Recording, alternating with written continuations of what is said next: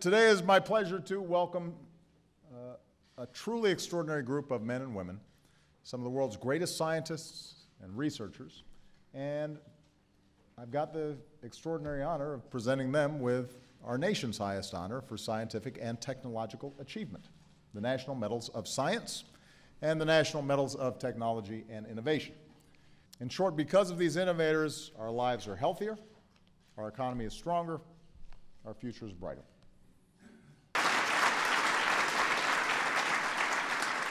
May Berenbaum.